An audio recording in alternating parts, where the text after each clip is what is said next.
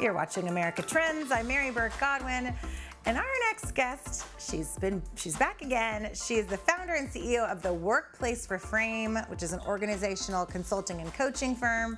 She is a former team operations leader at Google, Apple, and Microsoft, best-selling author of Unstuck, a TEDx and South by Southwest speaker, and she's a podcast host of Managing Made Simple, which don't we all want that in our life? Lia Garvin, welcome back to America Trends. Thank you so much for having me back. I'm glad to see you, and God, I have so many questions for you, so let's dive in. I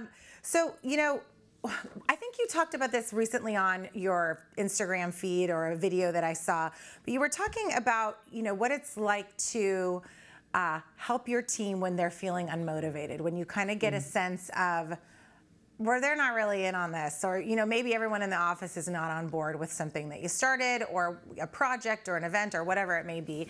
So what do you do when you're feeling that unmotivated spirit from your team? Yes, I love the question. And like you say, it's something that we're seeing a lot right now, whether you're in a big company or you're a small business owner trying to energize a team of 4 or 5 people. And I think one of the biggest strategies that we can do is to really connect the dots for people from their individual role, the tasks they're doing, their kind of core job responsibilities, to the priorities of the company and the bigger picture. And we want to show people that their role matters, that they're not just a cog in a machine, that their work isn't insignificant, but that it really is a crucial part in advancing the success of the company. And I think when we connect those dots for people, it fuels motivation and engagement, because we see, ooh, I do matter. I do have a purpose here. And if we look at those, Maslow's hierarchy of needs, we have to feel that our work ladders up to something, that it has a purpose. And I think managers can play a big role in doing that. Now, do you suggest an open door meeting, let's say, where you're like, hey, I sense we're not all having a good time here, so let's talk about it. Let's, pass the baton, or let's share our grievances, or let's talk a little bit at the group level? Or would you suggest more of a one-on-one, let me hear from you, and then kind of come back to a group and say, this is the feedback I've heard, and here are the changes we're gonna make? Or, there's 2 different ways to do that, right? Yeah, I love that you're raising those two. I think it's probably good to start with the one-on-one first, to be able to address individual concerns. Like maybe someone feels stuck because they don't quite have the skills that they thought they had to perform a task or to do their job. Maybe someone else is dealing with a colleague they're not really getting along with. So I think first having that one-on-one, but I do love what you've said, to bring it to the group and say, here's what I've heard, here's what we're talking about, so that people see when they share feedback, it doesn't go into a void, and that it's something we're going to do something about. So I think bringing it from that one-on-one to the group gives the manager some accountability and shows the team that you're really taking this seriously and that you do want to make things better.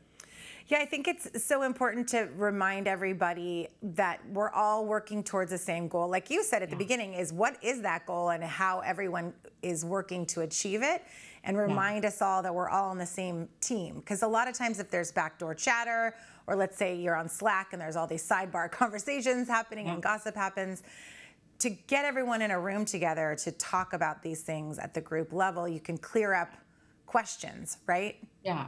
Exactly. And like you said, with those, all asynchronous communication, with virtual, with working remotely, we can forget that these are our team members, that we do have the same goal. We can kind of be operating in the silo of just like inputting things in our laptop and then going back in our life. And we forget that we actually do care about each other and we want to have a cohesive team. So I think the more we bring people together, if you have a hybrid team or if you have folks remote, finding moments where you can come together in person, even if it's once a year or, once or twice a year, that those also refuel that empathy for each other, some of that community, so that we can have so we give people the benefit of the doubt, that we can assume better intent, that we support each other more than just like, I'm only focused on myself, but we look at the bigger picture. Assume better intent. I love that, Lia, because I feel like we get caught in that cycle. Yeah. I don't know if it's a natural, innate thing that we do, but to kind of assume that somebody is out to get us or whatever it is. But assuming that they didn't mean to make that mistake, or they're not making that decision to get us, and to get to the reason behind it. I think that's so, so key. And also what you said I love is this remote working, because I did work at a company where everyone was around the country, and once a year we would go to a destination around the country to get together. So that is a really good tip for people, right? Yeah. To get together. And like you say, it doesn't have to be every day. It doesn't have to be 3 times a week. But yeah, finding a moment is really going to help refuel that team community. And so I want to talk about too, I think you talked many times on your feed about different mistakes that people can make or businesses, managers can make. One of them was talking about, an owner or a boss maybe making all the key decisions rather than delegating or empowering their employees to make those decisions, which probably ties into some of the unmotivated business we were just talking about. Can you talk a little bit about how to empower employees to make the key decisions? Yes. And like you called it, making all of the decisions and kind of holding all the decisions in your area. This is also one of the signals that you're micromanaging. Like if you're wondering if you're falling into the micromanager trap, that's actually a key flag that yes, you are. Because if you feel like only you can make the decisions, or if your team members believe that you think that, like they're not feeling empowered, then it probably looks like you're holding on a little too tight.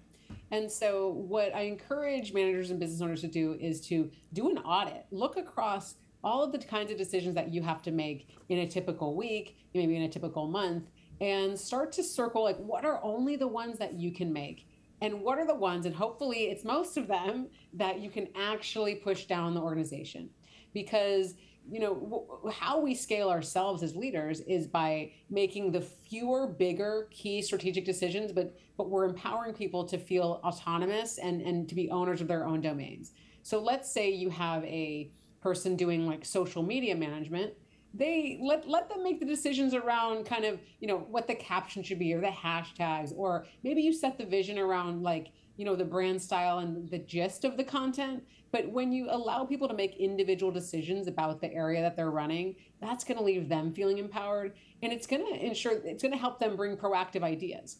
Because if I feel like I can't make any decisions, then I am just looking at that list that you've already assigned me and kind of chipping away at it. I'm not going to want to do anything extra because I feel like, well, if I have an idea, then I have to go get feedback and approval and all these things. Right. If you say, hey, this is your domain, I'm treating you like an owner, bring your ideas, I want to see you be creative, that gives us that space. And it really comes down to being able to make some of those decisions at that granular level.